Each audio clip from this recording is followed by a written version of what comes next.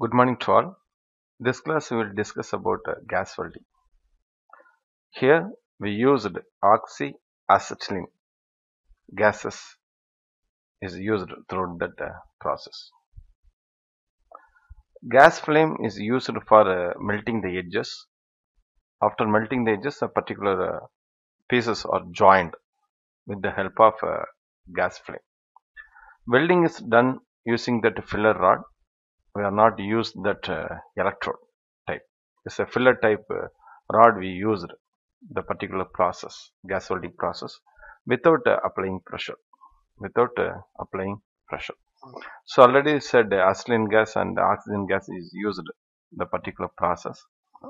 Acetylene gas is used to producing flame, and oxygen gas is induced that burning. So depends that applications and need. We have to use how much proportion need for that particular process. Two gases are mixed liquid proportions in the welding torch, and flame is produced at the tip of the torch. Is a tip of that torch. Is that flame? It will be come out from the torch. This is that components. The metals are melted and have to join with the support of flame. So the flame it came out from that torch. It will be vary how much proportions you have to use based on things that torch it will be deliver that flame. So edges of workpieces and filler rod are melted by the heat of the flame and the weld is formed. So this is that basic principles. Here we are not using any power source or power supply of that. This is that unique compared to that other welding process. Generally, three types of flames produced during the process. The flame so based on how much proportion, how much percentage of gas used or present in that particular process. A neutral flame, carburizing or reducing flame, or oxidizing flame. Neutral flame. So in this neutral flame, so oxygen acetylene gas is mixed equal proportions when the equal quantity of oxygen acetylene gas are used. So when we need, when we join that steel, cast iron, aluminum or copper, that time we have to prefer to mix that proportions in equal conditions. So 50 percentage of oxygen and 50 percentage of acetylene. So neutral flame has two zones. We clearly have to shown that here two zones. The first one is this particular zone. The second one is the big one. Sharp, brighter inner cone. The sharp, brighter inner cone, and that bluish outer cone. So during the process, we use that equal proportion of gas. We get that neutral flame. So this much, this types of flame it will be come out from that torch. So already said is prefer for that cast iron, aluminum, copper, welding the steel. Second is a carburizing or neutral flame. So when the quantity of acetylene gas is more than oxygen, acetylene is so higher compared to that oxygen. This flame has three zones: one, second one, and third one.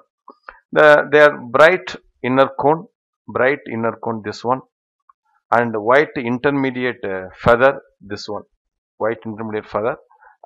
Then the bluish outer cone. This is that third one. This is that third one.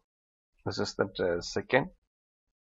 This is that first one. So three types of zones come out during that process. So these types of flame, these types of proportions, it will be help for non-ferrous, magnesium. These types of materials you have to use it to join these types of flame. They are prefer for the particular flame. So third one is a oxidizing flame. So when the quantity of oxygen, so in that first case, oxygen acetylene is equal proportion. Carburizing or reducing flame, in that acetylene is more compared to that oxygen. We got three types of flames. So in this case, oxygen is more than acetylene. Here we formed two zones, bright inner cone and bright outer cone. This is that bright inner one and that bright outer cone. These types of flame is used for to join that welding brass, bronze and manganese. So depends that applications and need, we have to use that gases. What are the advantages of gas welding? Flame temperatures can be controlled. So here the two knob is given. So one is for acetylene gas, one is for oxygen. So that hoses it will be connected through that torch. So we have to adjust it. How much gases to need? We have to adjust it. Then you have to get that flame through this torch. We want to neutral flame, we want to carburizing, we want to oxidizing. So based on that applications, you have to use it. You have to easily to control it. Use it in place where the electricity is not available. So in this particular process, throughout that welding process, so no need to power sources. For example, if you need to shield metal, TIG or MIG, if you go for friction or friction stir, a power source, power supply is needed. But in these cases, no need to worry about the power sources. We use for that gas, oxygen and acetylene gases. Cost of welding equipment is less compared to that other process like MIG welding, friction stir welding. So limitations of the particular process is prefer for that to join the thin sheets. So one of that limitations. Thank you.